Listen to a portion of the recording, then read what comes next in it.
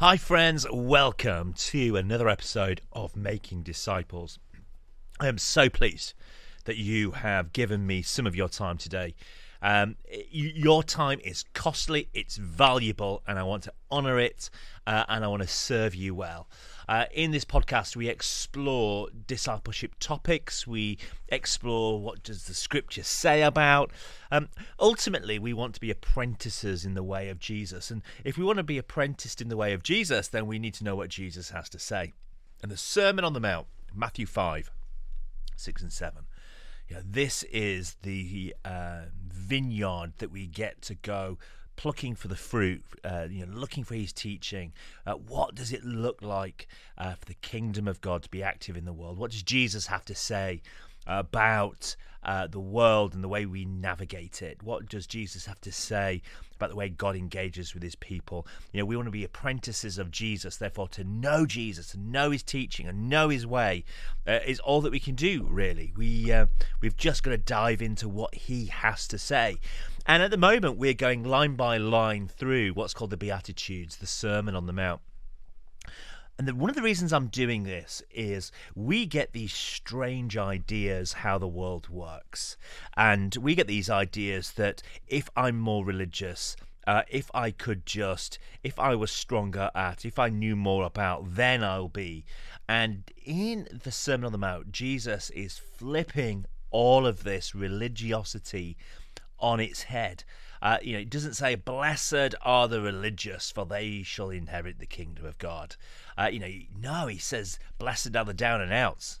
Blessed are the poor in spirit, for they will inherit the kingdom of God. The people that don't have it, not the people that do have it.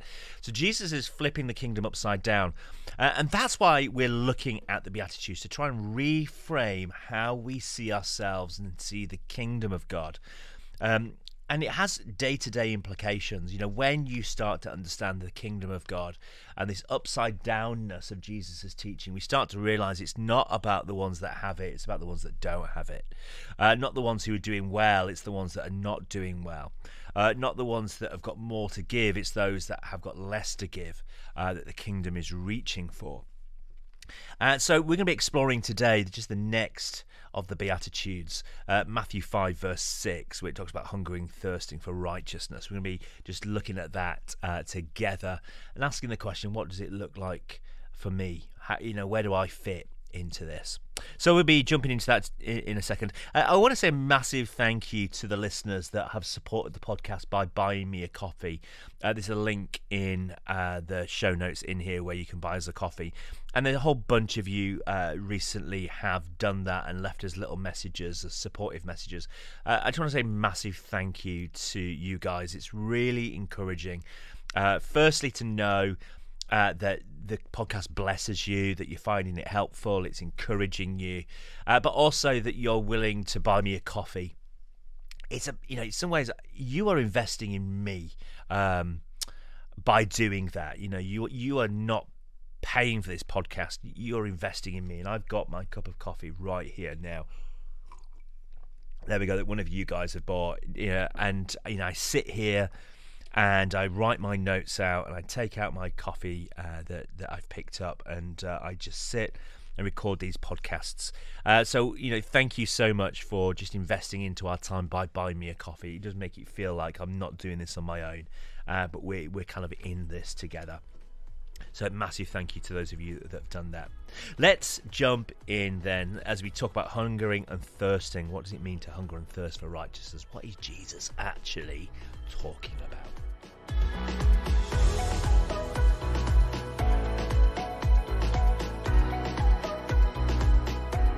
Can I just remind you, the word blessed, as we've looked at in the first episode of these, and if you're listening to these out of order, it might make more sense to go right from the beginning because Jesus is building something up.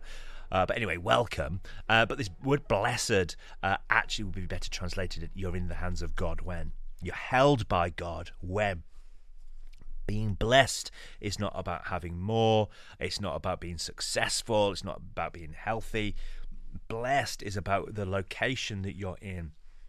When you're falling apart and you put yourself in God's hands, and you're kind of held in his hands, it's in that moment that you are blessed. because of the position that you're in, not because of what you've got. So Jesus in Matthew 5:6 says this: "Blessed are those who hunger and thirst for righteousness, for they will be filled." You know, you're in the hands of God when you are hungering and thirsting for righteousness, for they will be filled. Your stomach will be filled. I love that Jesus talks about hungering and thirsting. It really makes it real for me. There's something about this inner hunger. You know, when you're starving and you're desperate for food, that feeling inside. Well, Jesus is saying, those of you that have got that stomach feeling of hunger, you're thirsty and you're hungry and you're longing for righteousness, then your stomach will be filled, then your soul will be filled, is what Jesus is ultimately saying. What a lovely line. What a real, rich, normal human instinct, hungering and thirsting. You know, he could have not said hungering and thirsting. He could have just said, blessed are those that are longing for my righteousness, for they will be filled. It would have worked, but he doesn't. He's hunger and thirst. You know, what's really interesting is you think about for a second, who is Jesus speaking to? Well, we know that Jesus is on the mount and he's teaching his disciples and he's teaching all these fans and followers that have been running around following him to a group of people who are living in extreme poverty. Here are a group of people that are struggling to make ends meet. They are living in a society where 65 to 70% of their income was taxed by the Roman Empire. If you could not pay your tax bill, then they would take it from you. I don't know if you've ever seen the film The Nativity. Great film, but in it at the beginning there's just this interesting moment where the Roman Empire turn up into Nazareth, and Mary, her dad, he has to pay this tax bill to the Romans, and he can't afford it. And the gentleman in front of him in the queue, he ends up having his daughter taken away from him because he couldn't afford to pay the bill. The daughter was taken into slavery because dad could not afford to pay this tax bill, and the girl is taken off. And then Mary's dad, it's about to happen the same, and luckily he's got a donkey, and he ends up giving the donkey to the Romans, who then kind of take it off to pay this debt, this tax debt that he's got.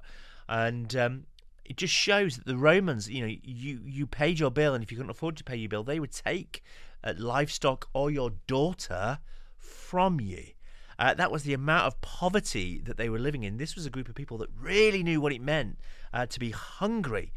A few years ago, I was in Israel, and I got to go to Herod's palace. This particular palace was called the Heronian. It's just outside of Jerusalem, and it's a man-made palace on a mount that he's built himself. And on top of it, he's got this military base. And in the military base, he's got his multi-story palace, and he's got a swimming pool. Friends, that swimming pool was so big, Herod couldn't swim all the way across it, so he ended up having an island put in the middle of the swimming pool because he wanted to swim to the middle and get his breath. It was so big. Herod, he wasn't a Jew. He was actually an Edomite. He actually came from the line of Esau, not the line of Jacob. So he wasn't a real Jew. But, the people like Herod, King Herod at that time, were so wealthy. They had so much wealth, and there was so much poverty sat side by side. And, it's not to the Herods that Jesus said, blessed are those who have. It's to those that don't have. It's to those that are being taxed. It's to those that their buckets have run dry. And he says to them, blessed are those that are hungering and thirsting for righteousness. The people that Jesus is speaking to in this sermon are the ones that are right at the bottom. They are the peasants. They are struggling to pay their taxes. They're struggling to feed their children. And into this, Jesus uses a metaphor and language that they understand. The raw substance of life. Your stomach is hungry. And it's into that place of hunger that Jesus speaks, and he's using this raw analogy. You know what it means to be hungry in your stomach, or those that are hungry in their soul, those that are longing for righteousness, they will be filled. Jesus does not say, blessed are those that have their religion wrapped up and it's all sorted.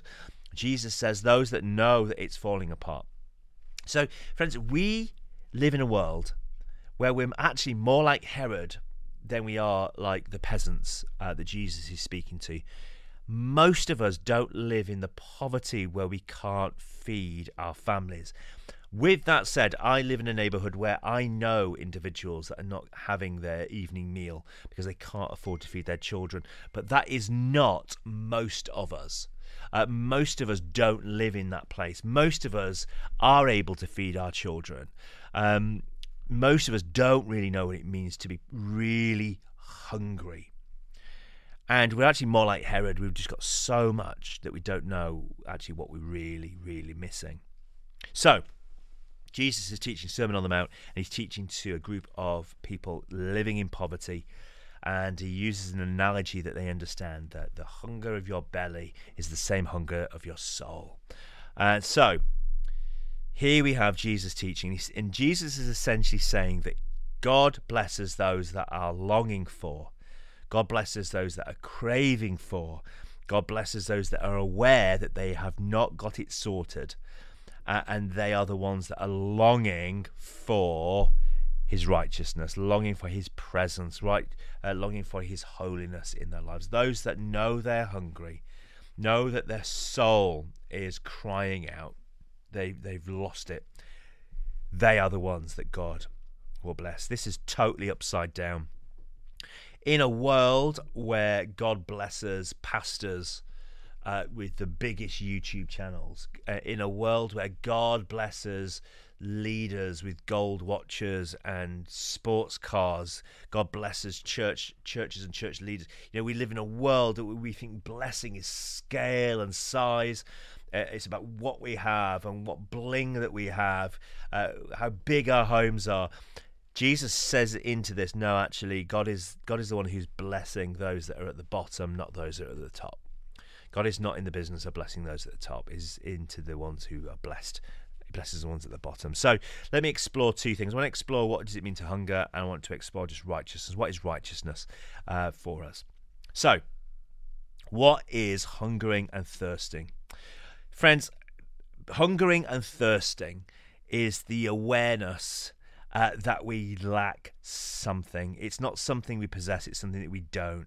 Hungering and thirsting is about our souls crying out for more of God in us. Hungering and thirsting is about the frustration that we can't believe that we've done it again. The frustration that we're back in that place. The frustration that we've dropped the ball again. It's this reality that we're back in this place of failure, that we don't have it all together, that we're barely making it through, that Jesus is saying, those of you like that, you're hungering and thirsting. And in that place when you know that you failed, that you know that you don't have it, that's when God blesses you. So Jesus is announcing that it's not your ability, but it is your heartfelt, heartbroken failure where we are blessed.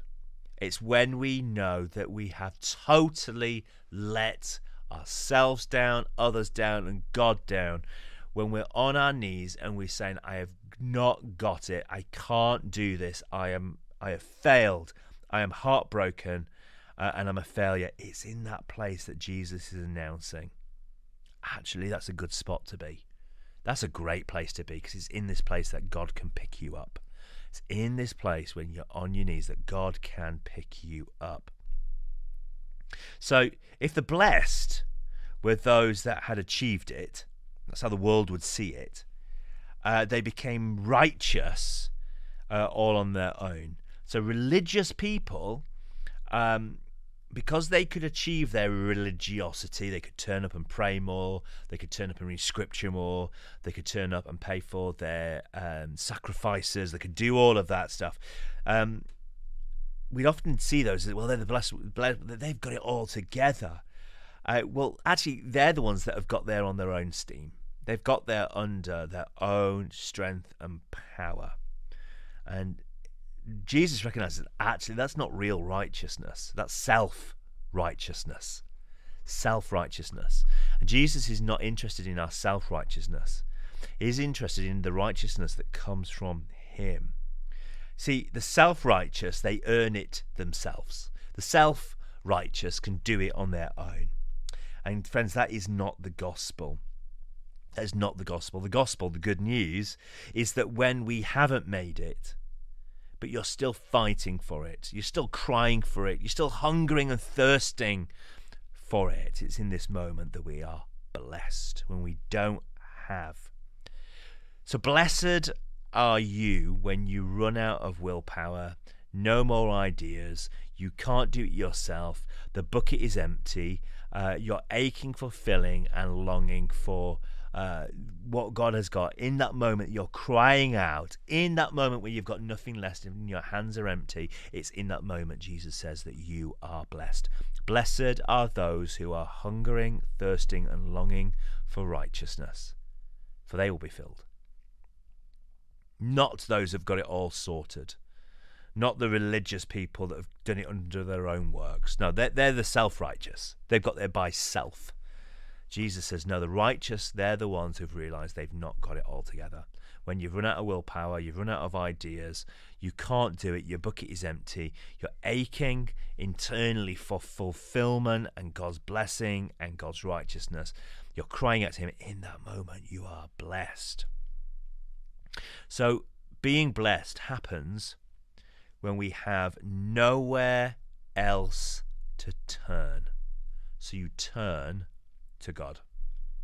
Being blessed happens, friends, when you have nowhere else to turn and you turn to God. I have a friend who, I've got a number of friends who are recovering addicts, but this one particular friend who dips in and out of his recovery. He does well for a couple of years and he relapses. He does well for a couple of years and relapses. And I'd been with him when he was in one of his relapses, and he was literally laid on the floor of his flat, surrounded by cans of cheap lager.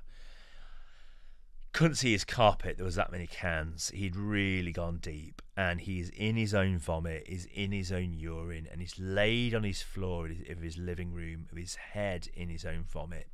And luckily, me and my friend, we got there, could see him through the window.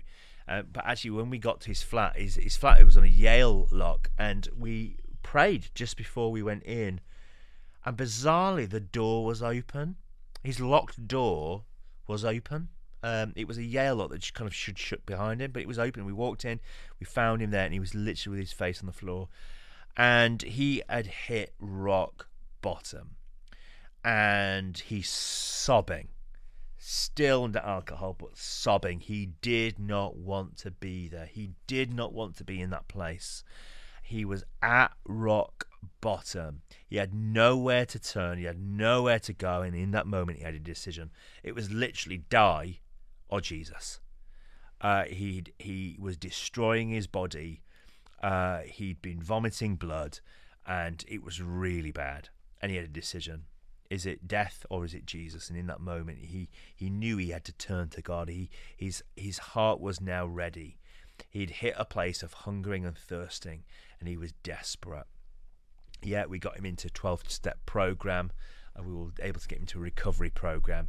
But actually, it was this moment of I need Jesus that changed everything. Friends, until this point when we hit rock bottom, we are able to turn to everything that we have to our disposal to keep on getting through. Until we've hit rock bottom, we will turn to our money, we will turn to our health, we will turn to our quick wit, we'll turn to our ability to argue and argue ourselves out of a corner. We'll turn to being able to send just one more email or one more letter or knock on one more door to get solution. While we've still got some energy to muster, we will do it under our own steam. We'll do it under what we have to our disposal. But when we have run out, when we've hit rock bottom and we've got nothing left, That is the moment that Jesus is announcing, blessed are those who are hungering and thirsting for righteousness. That's the moment when you have got nothing left. That is the moment when you've run dry, when the answer to everything that you need is simply this: Jesus. Simply this: Jesus. So, hungry and thirsty. Let's talk about righteousness for a moment. When you think of righteousness, I wonder what comes to mind, because I would often think of things like virtue or holiness or decency. Righteousness for me is somebody who is religiously sorted. They've got their virtue, they've got their holiness, they've got their decency. And friends, that is a total misunderstanding of righteousness. Being righteous does not being right. It does not mean having it all. It does not mean being virtuous and having it. That is not what it means. So the Greek word here, which I'm about to utterly butcher, okay? The Greek word here is dikaios, and it translates as God's desire for wholeness, completion, or shalom. God's desire for shalom and peace. It's a right place. You're in a good place. Another way of translating it, and this is one of my favourite ways of translating righteousness, is this: splitting it up to right justice, being in the place of right justice. Longing and thirsting for God's justice would be a good way of saying it. God's justice in our lives. It's also translated as a proper relationship between God, his people, and creation. Righteousness is when everything comes right under God's rule and God's reign.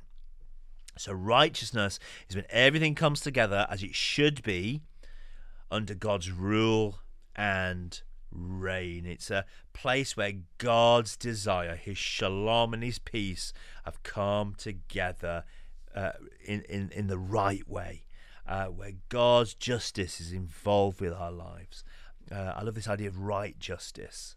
Right justice. So righteousness is the desire for things as they were intended to be for the universe, brought into the right place, as it was always meant to be.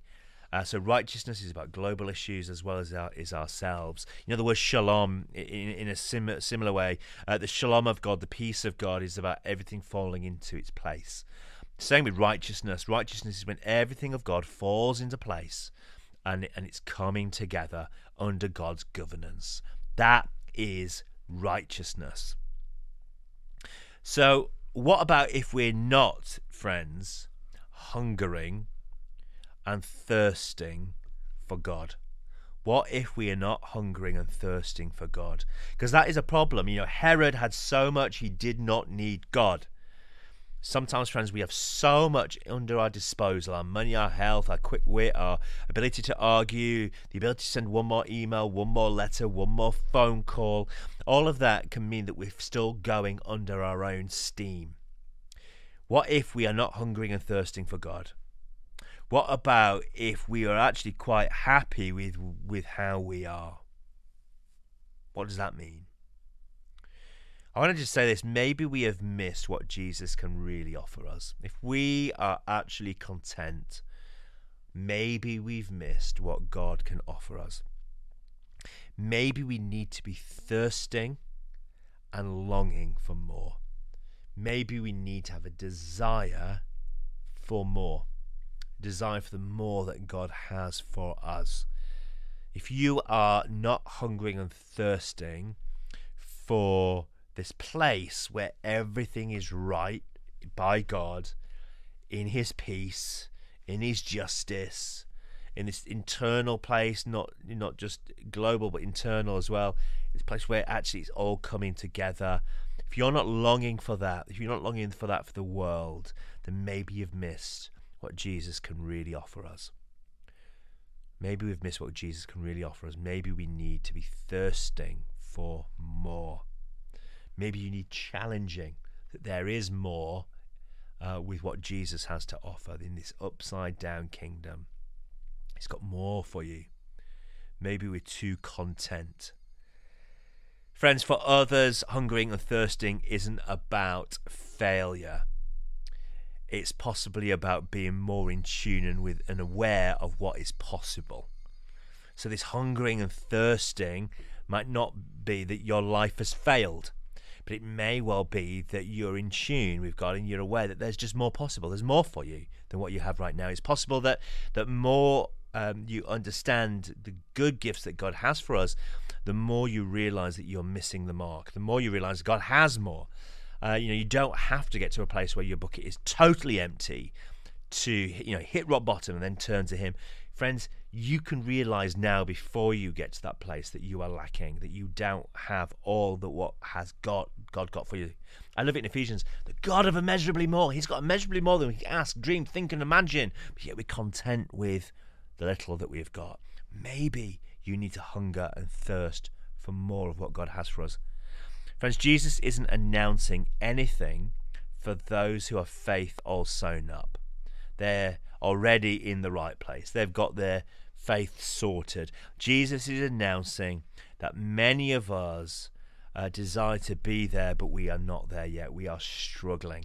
And in that struggle, in that longing, the kingdom is here. The upside down kingdom is for us, those that don't have it sorted, that don't have what it takes.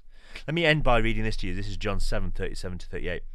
On the last and greatest day of the festival, this was the Feast of Tabernacles, Jesus stood in a loud voice in the temple courts and said this, "Let anybody who is thirsty come to me and drink. Whoever believes in me, and as Scripture has said, rivers of living water will flow within them." Friends, it is when we are crying out to God, God, you have got more for me than what I have right now. You've got more for me to understand, more for me to consume, to drink, to take into my being. Those of us that are hungering and thirsting, longing to drink more of Jesus, drink more of his presence, those of us that believe, Jesus says these rivers of living water will flow up within us. Not those that have it sorted, but those of us that don't. This is the good news of the kingdom of God. That those of us that don't have it sorted, he will give us what we need to drink. So, what do we do with this? Well, we do this. I want to just say, look, friends, get on your knees. Get desperate. If Jesus is saying the blessed ones are the ones who are hungering and thirsting, then let's get more hungry. Let's get more desperate. Let's get ready to say, Lord, I need more of what you have got for me. I'm not content where I am, Lord. I want the more that you have for me. Can you get into that place of crying out to God, becoming hungry, becoming thirsty, crying out to him? Because it's in that place that we'll find that we are being filled, that God meets us in that place. So there you go, friends. Blessed are those that are hungering and thirsting for righteousness. Hunger and thirst for righteousness, for they will be fed. They will be filled. Can you get hungry? Friends, I hope you found that helpful. I hope you found that helpful. And I hope that you would find a place of desperation to receive more of what God has for you. And I pray that that may be a reality for you this week. Friends, until next time, grace and peace. Have a great week. And I love to know that you are going from this hungering and thirsting for more of what the Lord has for you. Amen.